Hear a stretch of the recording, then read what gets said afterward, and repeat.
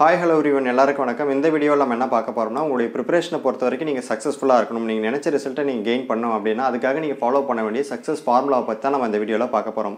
இந்த ஃபார்முலாவை பொறுத்த வரைக்கும் மேக்ஸ்க்கு மட்டுமான ஃபார்முலா கிடையாது. எல்லா சப்ஜெக்ட்டுக்கும் காமனா இருக்கக்கூடிய ஒரு ஃபார்முலா தான் இது. இந்த ஃபார்முலா மொத்தமா 4 ஸ்டெப்ஸ் இருக்கு. இந்த 4 ஸ்டெப்ஸ் நீங்க கரெக்ட்டா ஃபாலோ பண்ணாலே நீங்க நினைச்ச ரிசல்ட்டை கண்டிப்பா நீங்க கெயின் பண்ணலாம். ஃபர்ஸ்ட் ஸ்டெப் லேர்னிங் பொறுத்த வரைக்கும் எந்த அளவுக்கு கிளியரா டீப்பா பேசிக்ல இருந்து லேர்ன் பண்ணுமோ லேர்ன் பண்ணுங்க. எந்த அளவுக்கு பேசிக்ல இருந்து நீங்க லேர்ன் பண்றீங்களோ அப்பதான் உங்க மனசுல அந்த கான்செப்ட் ரொம்ப ஆழமா பதியும் மறந்தும் போகாது. பட் மேக்ஸிமம் ஸ்டூடெண்ட் என்ன பண்றாங்கன்னா பேசிக்கா லேர்ன் பண்றதே கிடையாது. ஜஸ்ட் மேலோட்டமா ப்ரிப்பேர் பண்ணிட்டு போறாங்க. இப்போ ஒரு क्वेश्चन நம்ம சொல்லி தரோம் அப்படினா அந்த क्वेश्चनக்கான ஷார்ட்கட் என்ன, சிம்பிளா சொல்லுங்க, அதுக்கான ஃபார்முலாஸ் என்ன, இத மட்டும் தான் கேக்குறாங்களே தவிர அந்த क्वेश्चन நம்ம என்ன கான்செப்ட் யூஸ் பண்ணிருக்கோம், என்ன பேசிக்ஸ் யூஸ் பண்ணிருக்கோம் அப்படினு தெரிஞ்சிக்கிறதுல அவங்க இன்ட்ரஸ்டே காட்டறது கிடையாது. இதோட விளைவு என்ன அப்படினு பார்த்தீங்கன்னா ஒன்னு பார்த்தீங்கன்னா மறந்து போக சான்ஸ் இருக்கு. சீக்கிரமே பார்த்தீங்கன்னா அந்த கான்செப்ட் உங்க மைண்ட விட்டு போய்டும். இரண்டாவது பார்த்தீங்கன்னா மேக்ஸிமம் மிஸ்டேக் நடக்கிறதுக்கான வாய்ப்புகள் அதிகமா இருக்கு. சோ எப்போதும் லேர்ன் பண்ணும்போது பேசிக்ல இருந்து லேர்ன் பண்ணுங்க. பேசிக்ஸ் கத்துக்கிட்டீங்க அப்படினால எந்த மாதிரி क्वेश्चन கேட்டாலும் உங்களால ஆன்சர் பண்ண முடியும். செகண்ட் ஸ்டெப் பிராக்டிஸ் பொறுத்த வரைக்கும் எந்த அளவுக்கு நீங்க அதிகமா பண்றீங்களோ அந்த அளவுக்கு உங்களுடைய ஸ்பீட் இன்கிரீஸ் ஆகும், அக்யூரசி இன்கிரீஸ் ஆகும், கான்செப்ட்டை பொறுத்த வரைக்கும் இன்னும் டீப்பா மைண்ட்ல ஸ்டோர் ஆகும். நீங்க டைரக்டா லேர்ன் பண்ணிட்டு எக்ஸாம் ஹாலுக்கு போறீங்க அப்படினா அந்த இடத்துல நீங்க லேர்ன் பண்ண கான்செப்ட்டை 100% உங்களால டெலிவர் பண்ண முடியாது. ஏன்னா क्वेश्चन பொறுத்த வரைக்கும் நிறைய டைப் ஆஃப் क्वेश्चन இருக்கு. சோ எல்லா டைப் ஆஃப் क्वेश्चन நீங்க லேர்ன் பண்ணும்போது கத்துக்க மாட்டீங்க. ஜஸ்ட் அதை பிராக்டிஸ் பண்ணும்போது தான் கத்துப்பீங்க. சோ எந்த அளவுக்கு அதிகமா நீங்க क्वेश्चंस பிராக்டிஸ் பண்றீங்களோ அந்த அளவுக்கு உங்களுடைய கண்டென்ட்டை 100% உங்களால டெலிவர் பண்ண முடியும். யூடியூப்ல லேர்ன் பண்ற ஸ்டூடெண்ட் எடுத்துப்போம். அவங்க என்ன பண்றாங்கன்னா அந்த வீடியோவை ஜஸ்ட் ஒரு மூவி பார்க்குற மாதிரி பார்த்துட்டு டைரக்டா எக்ஸாம் ஹாலுக்கு போறாங்க. சோ இந்த மாதிரி போகிறதால என்ன நடக்குதுன்னா அவங்க எந்த இடத்துல வீக்கா இருக்காங்க, எந்த இடத்துல மிஸ்டேக் பண்ணாங்க, இது எதுவுமே தெரியாம போகுது. சோ எக்ஸாம் பொறுத்த வரைக்கும் அவங்க நினைச்ச ரிசல்ட் அவங்களால அச்சீவ் பண்ண முடியல. சோ நீங்க பிராக்டிஸ் பண்ணிட்டு போயிருந்தாங்க அப்படின்னா எந்த இடத்துல மிஸ்டேக் பண்றாங்க, எந்த இடத்துல வீக்கா இருக்காங்க, இது எல்லாமே தெரிஞ்சுக்கிட்டு முன்னாடியே அவங்க அதை ஓவர் கம் பண்ணிட்டு எக்ஸாம் பொறுத்த வரைக்கும் பெர்ஃபெக்ட்டா அவங்க டெலிவரி பண்ணிருக்கலாம். ரெண்டாவது அவங்க பிராக்டிஸ் பண்ணாதனால பேப்பர் பென்னை யூஸ் பண்ணிருக்க மாட்டாங்க. பேப்பர் பென்னை யூஸ் பண்ணாதனால அவங்க ஸ்பீடை பொறுத்த வரைக்கும் ரொம்ப லோவா தான் இருக்கும். ஸ்பீட் கம்மியா இருக்கிறதால கண்டிப்பா அவங்களால டைம் மேனேஜ்மென்ட் பண்ண முடியாது, எல்லா क्वेश्चन அட்டெண்ட் பண்ண முடியாது. சோ இந்த மாதிரியான பிரச்சனைகள் நீங்க ஓவர் கம் பண்ணணும் அப்படின்னா அதுக்கு ஒரே வழி லேர்ன் பண்ணதுக்கு அப்புறம் எந்த அளவுக்கு அதிகமா பிராக்டிஸ் பண்றீங்களோ பண்ணுங்க. சோ அப்படி பண்ணா மட்டும் தான் இந்த மாதிரி பிரச்சனைகளை உங்களால ஓவர் கம் பண்ண முடியும். தேர்ட் ஸ்டெப் டெஸ்ட்டை பொறுத்த வரைக்கும் நீங்கள் எந்த லெவலில் இருக்கீங்க அப்படின்றத உங்களுக்கு எடுத்து காட்டக்கூடிய ஒரு ஸ்டெப்பாக தான் டெஸ்ட் இருக்கும். ஸோ எல்லா ஸ்டூடெண்ட்டும் கண்டிப்பாக டெஸ்ட்டுன்றதை அட்டன் பண்ணி ஆகணும். பட் மேக்ஸிமம் நம்ம ஸ்டூடெண்ட் என்ன பண்ணுறீங்கன்னா இந்த ஸ்டெப்பை ஸ்கிப் பண்ணிடுறாங்க. நம்ம தான் நிறைய லேர்ன் பண்ணியிருக்கோமே, நம்ம தான் நிறைய ப்ராக்டிஸ் பண்ணிருக்கோமே, அப்புறம் எதுக்காக நம்ம டெஸ்ட் அட்டன் பண்ணோம் அப்படின்னு சொல்லிட்டு டோட்டலாக ஸ்கிப் பண்ணிடுறாங்க.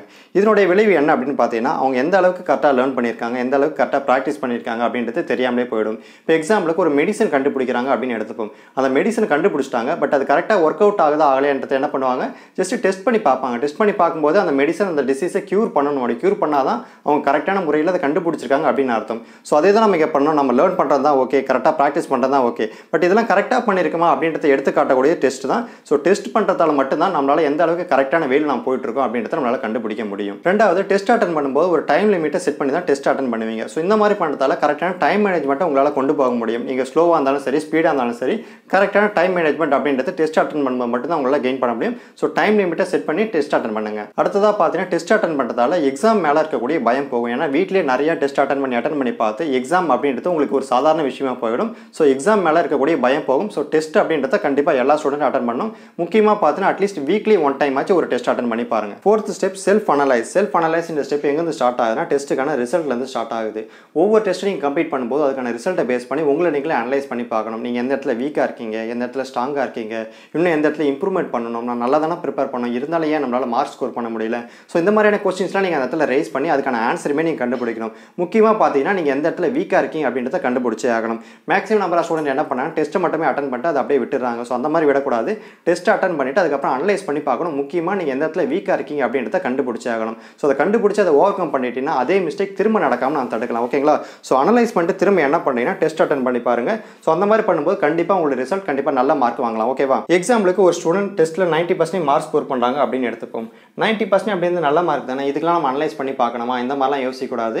நம்மளுடைய டார்கெட் என்ன, எக்ஸாமை பொறுத்த வரைக்கும் 100% மார்க் ஸ்கோர் பண்ணணும். பட் இந்த இடத்த பொறுத்த வரைக்கும் 10% அப்படின்றது மிஸ் ஆகுது. ஸோ அது எந்த இடத்துல மிஸ் ஆயிருக்குன்னு கண்டுபிடிச்சி அதையுமே ஓவர் கம் பண்ணி 100% வாங்க தான் எப்போதும் ட்ரை பண்ணணும். 90% வாங்கக்கூடிய ஸ்டூடெண்ட்ஸ் எந்த இடத்துல மிஸ்டேக் பண்ணாங்கன்னா டெஸ்ட் அட்டன் பண்ணும்போது சின்ன மிஸ்டேக்லாம் பண்ணுறாங்க. அதாவது ஷேட் பண்ணும்போது மிஸ்டேக் பண்ணுறாங்க, தெரிஞ்ச கொஸ்டினே மிஸ்டேக் பண்ணுறாங்க, சின்ன கால்குலேஷனில் மிஸ்டேக் பண்ணுறாங்க. ஸோ 90% வாங்கக்கூடிய ஸ்டூடெண்ட்ஸ்லாம் என்ன பண்ணீங்கன்னா டெஸ்ட்டை கொஞ்சம் கவனமாக அட்டன் பண்ணுங்க, சின்ன மிஸ்டேக் பண்ணாமல் இருங்க. ஸோ இதெல்லாம் நீங்கள் கரெக்டாக பண்ணாலே 100% அப்படின்ற லெவலுக்கு நீங்கள் அடுத்து அப்கிரேட் ஆகிடலாம். ஓகேவா? அடுத்ததா 100% ரிசல்ட் வாங்கக்கூடிய ஸ்டூடெண்ட்ஸ் உங்களை பொறுத்த வரைக்கும் பார்த்தீங்கன்னா நீங்கள் கரெக்டான வேலை போயிட்டுருக்கீங்க அப்படின்னு அர்த்தம். ஸோ நீங்கள் கரெக்டாக லேர்ன் பண்ணியிருக்கீங்க, கரெக்டாக ப்ராக்டிஸ் பண்ணியிருக்கீங்க, டெஸ்ட்டை பொறுத்த வரைக்கும் எந்த விதமான மிஸ்டேக்கும் நீங்கள் சின்ன சின்னதாக எதுவும் பண்ணலை.